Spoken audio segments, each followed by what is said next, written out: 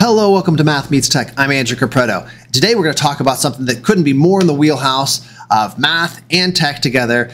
This is going to really apply to the math teachers out there. We're going to be talking about what IXL looks like on an iPad. Does that experience still translate well for students? And we're going to see how we can get there through Canvas, which a lot of teachers are using. So stay tuned and we'll show you how that works.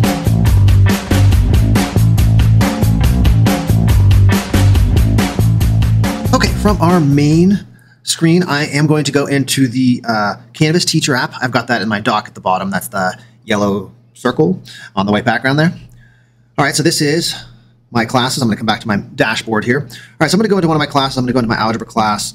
I'm going to find a specific page where I've got some IXL links. So I've got this PSSA practice page here. I can tap the full screen button at the top. And really what I want to demo here is connecting to IXL on the iPad through Canvas on the iPad. All right, so if I click on one of these links, we can see that at first, well, it's asking me also to log in, which we can, certainly do.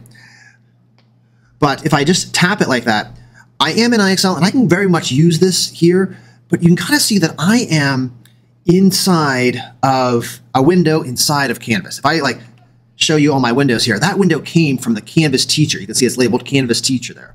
So yes, I am in IXL, and that's fine, but I'm going to show you how to do this slightly better. So I'm going to click Done, and that brings me back to my Canvas page. Instead of doing that, I'm going to hold on the link, and now it has some options here. One of them is to open the link. Now, the first time you do this, it might prompt you to download the app or sign into the app, but once you do that, you can select your profile. Give it a second, and it's going to direct you actually to the Canvas app. Now, how well does the Canvas app work? So here we've got a question, and we are asked to find the scale for this. So he said he used a scale of 1 inch equals 1 foot. What is this? What scale factor does the drawing use? So a couple things. I have the pen connected, and I'm going to tap in this box. Certainly. Could I type with my keyboard? Absolutely. But they also bring up this box at the bottom where I can handwrite. And so don't be fooled, because there's, it looks like it's 1-to-1, but that foot has 12 inches in it. So I'm going to actually say 1/12 is the scale. Boom, pops it in there. That's how we write a fraction in IXL, and I can submit that. Terrific. Now this one, we might actually have a little bit of work to do. So I can pull up the pen tool down here.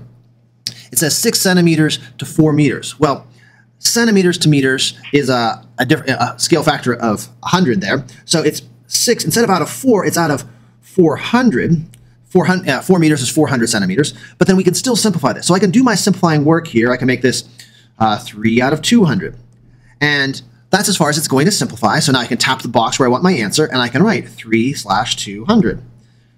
Pops it in there, submit, and I'm on my way. So this is really pretty great for using IXL. Now, just in general, navigating through IXL, if I was done with this lesson and I wanted to just be a student kind of going through, I could do kind of all the same things here.